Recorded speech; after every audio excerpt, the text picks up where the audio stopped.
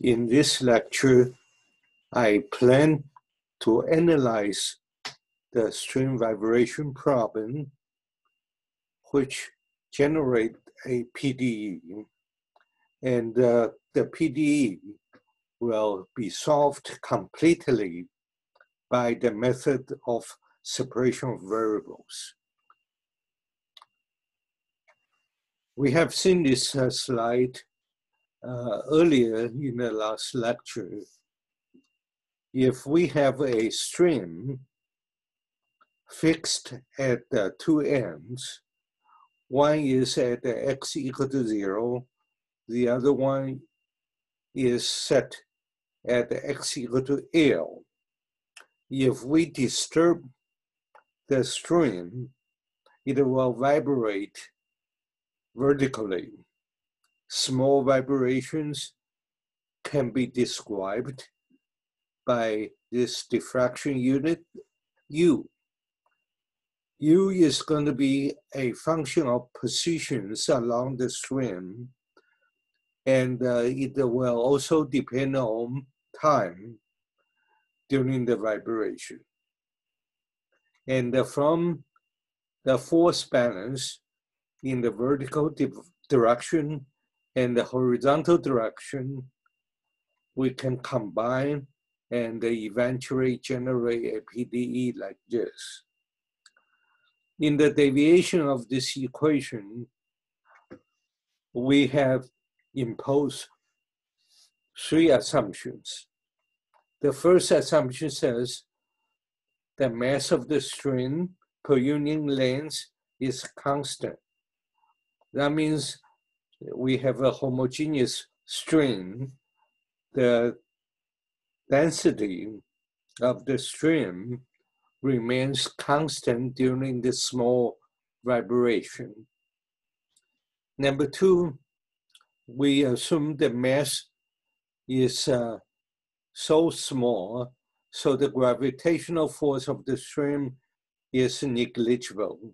When we take the force balance in the vertical direction, we ignore the mass, the gravity force applied to the string. Only the tension applied to the string will cause the vibration. And the third assumption states the transverse motion of the string is strictly in the vertical direction, and it's very small. So we can use this assumption to take the force balance easily. After we get this equation, we need to find four boundary conditions to solve this equation. Two of them are associated with x. Two are associated with the time. So I should say two conditions, two boundary conditions, and the two initial conditions will be needed to solve this differential equation completely. And boundary conditions are relatively easy to stipulate because the two ends are fixed. They don't move. So at the x equal to 0, at arbitrary time, the diffraction is 0. Similarly, at the other end, at x equal to L, at any arbitrary time, the diffraction is 0. And for the initial conditions, we stipulate at t equal to 0, the initial diffraction is f of x. It's a function of x. So that means it's a sufficiently general. We don't stipulate the specific initial condition at the outset. So the solution of this problem will allow us to apply a set of problems. And the last initial condition states at the time equal to 0, the partial derivative of u with respect to time equal to a given function g of x. This condition states the velocity is given, initial velocity is given. Again, we don't specifically state what the form of g of x is, so the solution can be applied to a family of problems. So these three equations will allow us to solve u as a function of x and t completely. Let's begin. So I said in the last lecture, the method of separating variables always start from the assumption that the solution can be considered a product of two parts. One part involves x only, the other part involves t only.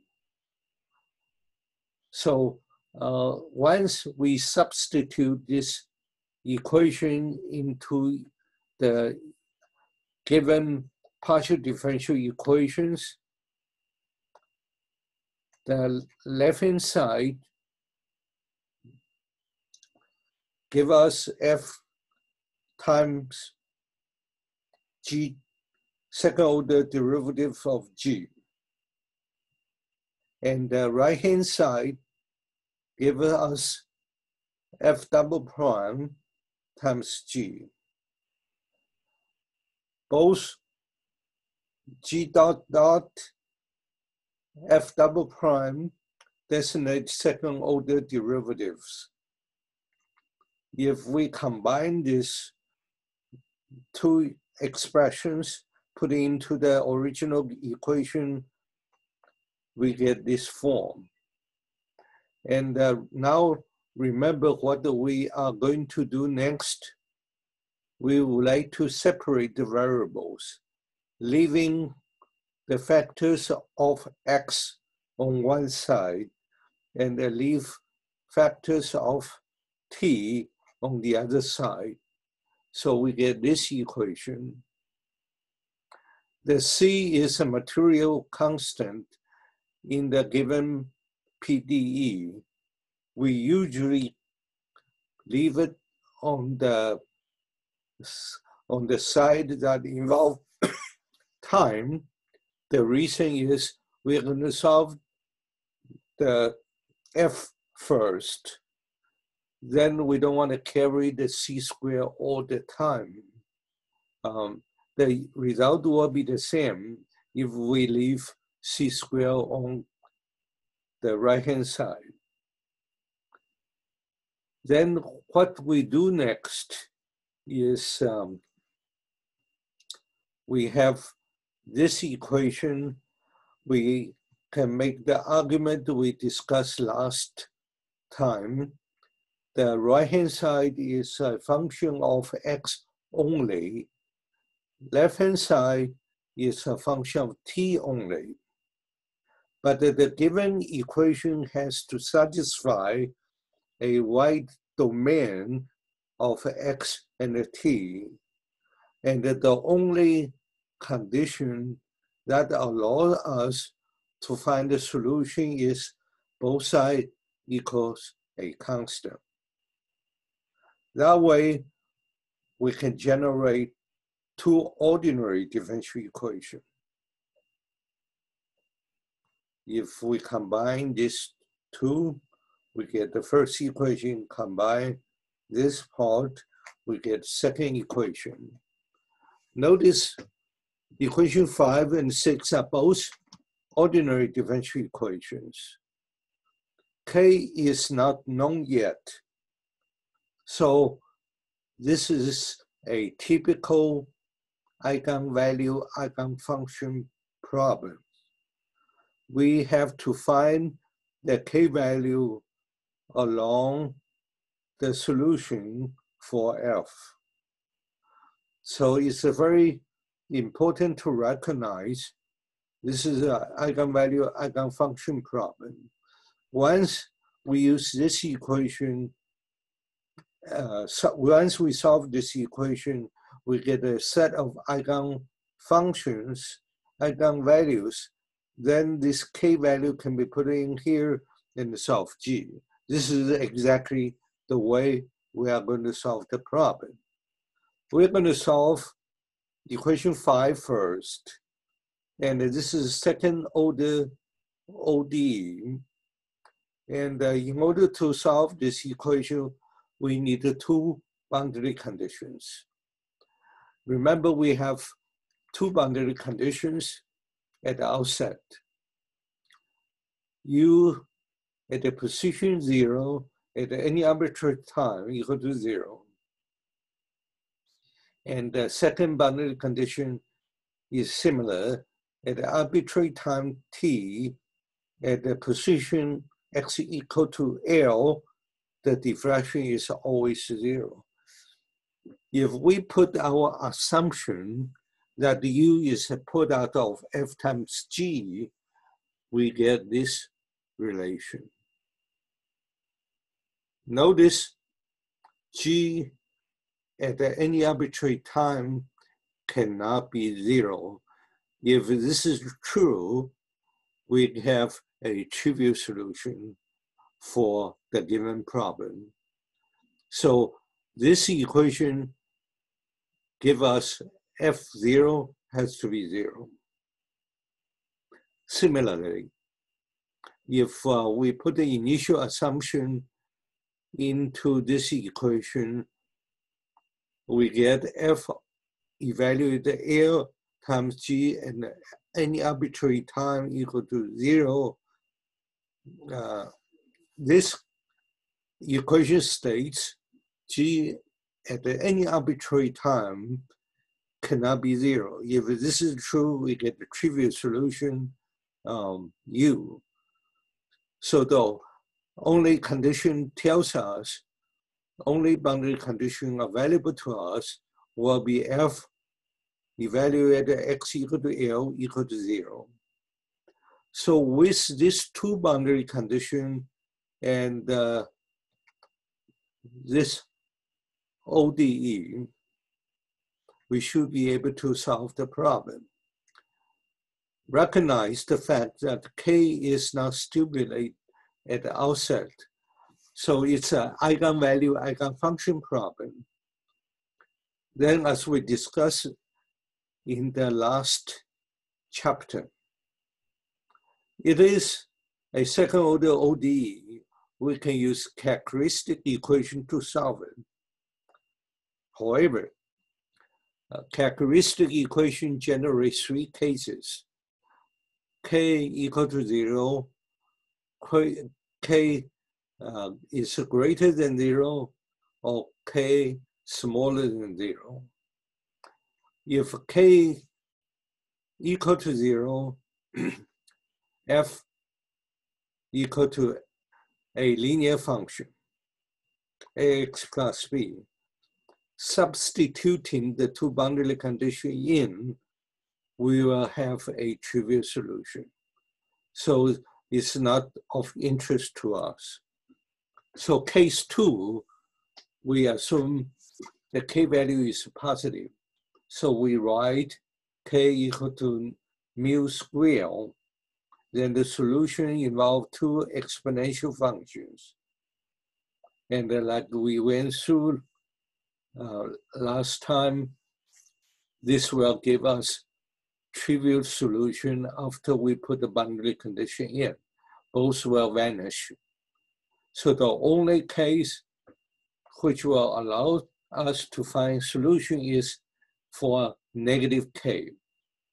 So at this moment, we assume K equal to negative P squared. P squared is going to be a positive number. So the equation we saw on the last slide becomes f double prime plus p squared times f equal to 0.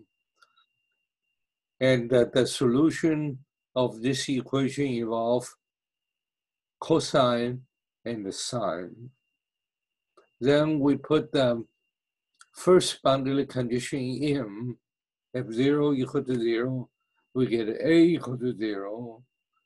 So now we know only the sine function can be the solution, and they are the eigenfunctions. And putting the second boundary condition in, FL equal to B times sine PL equal to 0, the only condition will satisfy this equation is PL equal to n pi. So that's what we did before many times. So the eigenvalue P equal to n pi over L. N is a positive integer. Eigenfunctions equal to sine n pi x over L. Now, with f already being solved, we can come back and solve g. We know the governing equation for g look like this. Second order partial derivative of g with respect to time plus lambda square g equal to 0. Now this lambda n is not a single value. It equals Cn pi over L. We put this into the coefficient for g. We get this expression. The solution for this equation involves cosine and sine because this is a positive quantity. Then, if we combine Gn, notice the subscript n designate the nth solution for G. F has numerous functions can satisfy this original given differential equation. So is G. For each n, there is Fn correspond to the given n.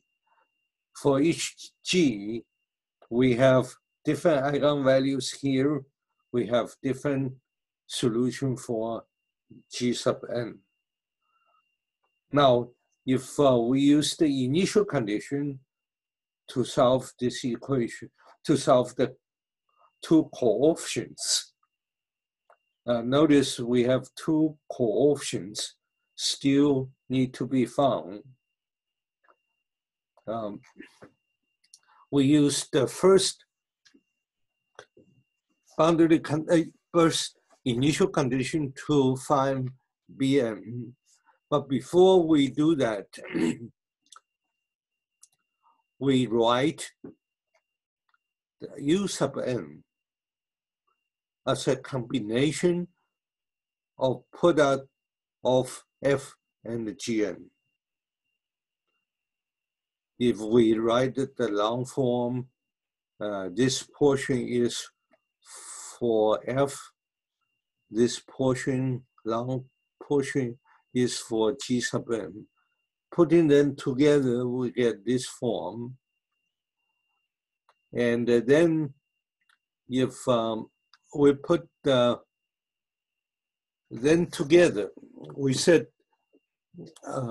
obviously, if we have this t equal to 0, we have sine reduced to 0. cosine equal to 1. We have a sine function. Obviously, a single u sub n cannot be the given initial condition. It can be arbitrarily given function. It does not necessarily have to be a sine function.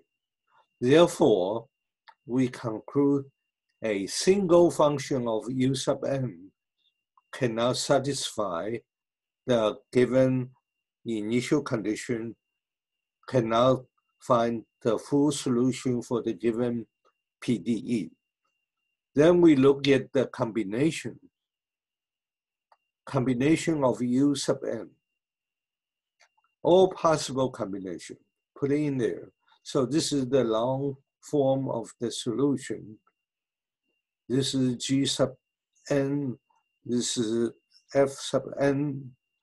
Then at this moment, we are ready to insert the first boundary condition at the arbitrary time, at the time equal to 0, u at the arbitrary x equal to the simple function f of x.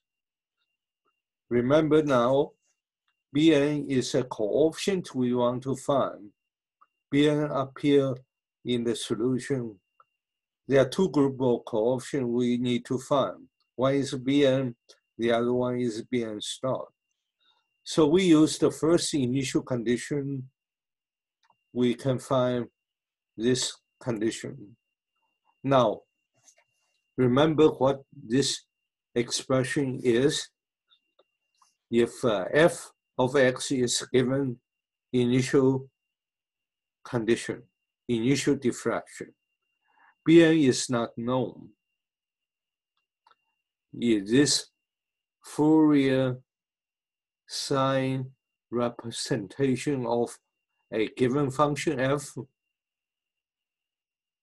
If we recognize this equation, this portion of the equation is the Fourier sine series representation of f, then Bn from last chapter, we can write in this form. So now we have another group of coefficients need to be found. That's Bn star. Bn star says the initial velocity is given. Initial velocity is the derivative of u with respect to t. Evaluate at t equal to 0. So we take the derivative of the known solution, the cosine term becomes sine, negative sign with lambda n taken out of the sign. And the derivative of a sine term become a cosine term with lambda n appear before the cosine term too. Then we evaluate this expression at the t equal to 0. We have this expression. Remember, g of x is the given velocity. Then recognize this is essentially, this Bn star times lambda n is essentially the Fourier sine coefficient of the given function g of n, g of x. And then we can solve this product, Bn star times lambda n equal to this Fourier coefficients. Substituting lambda n into this expression and move lambda n to the other side, we have this coefficient solved. Now we are ready to solve some examples. Let me switch to the study guide.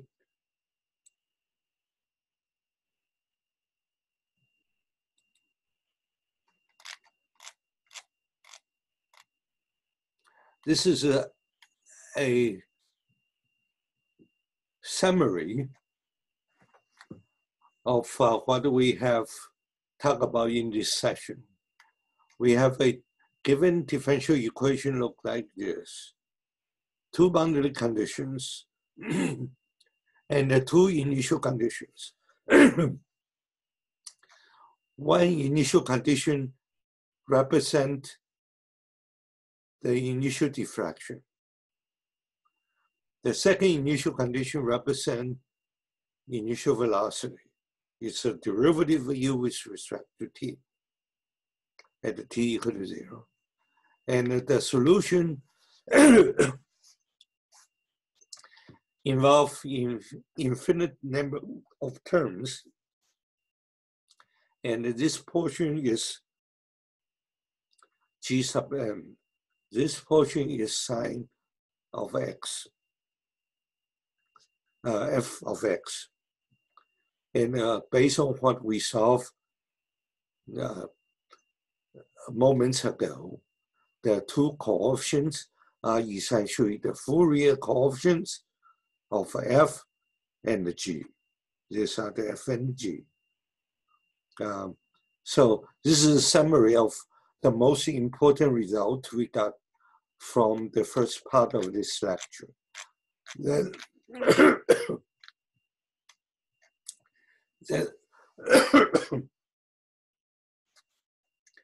then let's look at an example. If we are given the initial diffraction like this, that this shape represents if we pull the string at an arbitrary point in the string at t equal to 0, then release it.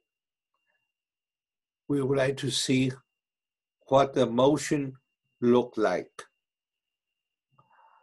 In order to get the Fourier coefficients in the solution,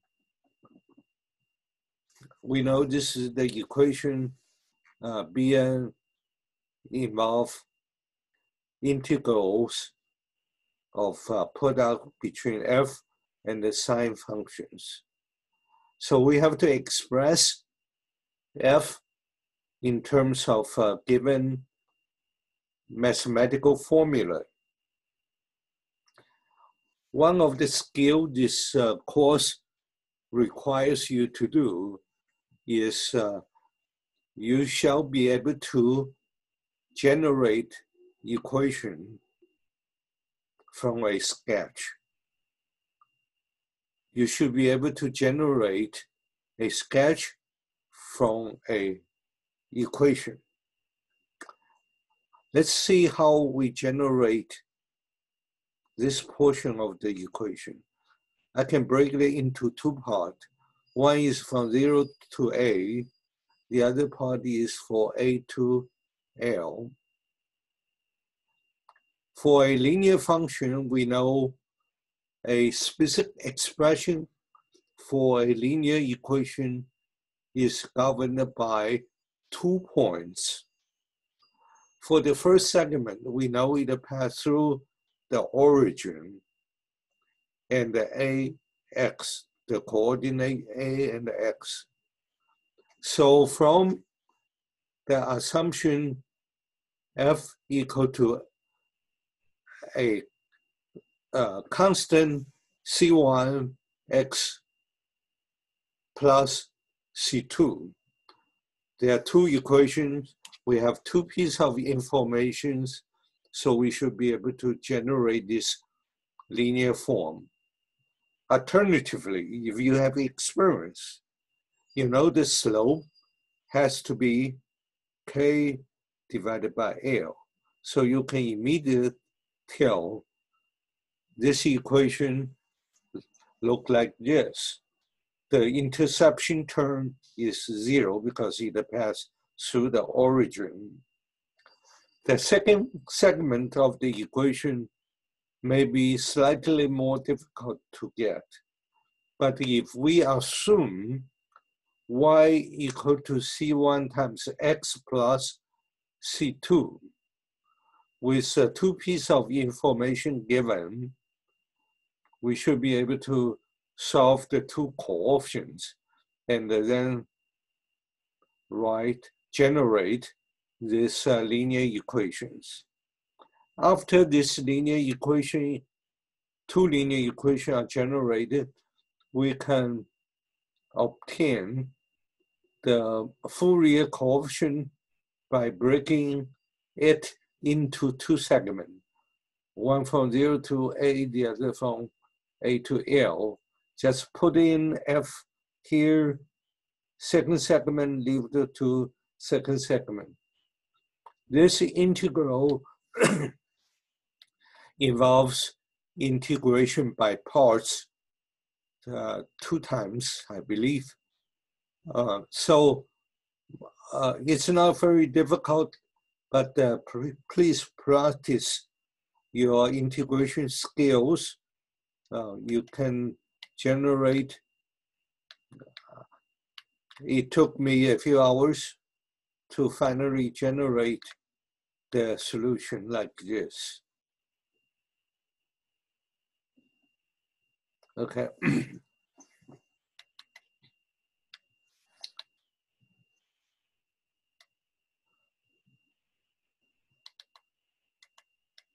Then I want to mention a function called union step function. Union step function essentially cut off the function at the x equal to 0. For x below 0, the function value is cut off, assuming it's 0, and the remain, the function value for x greater than 0 is retained as it is. So the negative x portion of the function is eliminated. This is how it works. The product of a union step function multiplied by an arbitrary function essentially retains only the positive side. Now, here the second term, I can eliminate the section greater than x a. For x greater than a, this function will go indefinitely. So I would like to subtract it out. This is a shift. We shift the union step function to x equal to a. Multiplied by f, that means we have a negative function, which is add on to this. So that means the combination of these two terms retains only the function value between x equal to 0 and the x equal to a. And this is the second part of the f between x equal to a and the x equal to L. We multiply by this union step function shifted to a. So this function f can be represented by the union step function like this. In MathCad, it's designated by phi. And I'm going to show you the power of MathCad. It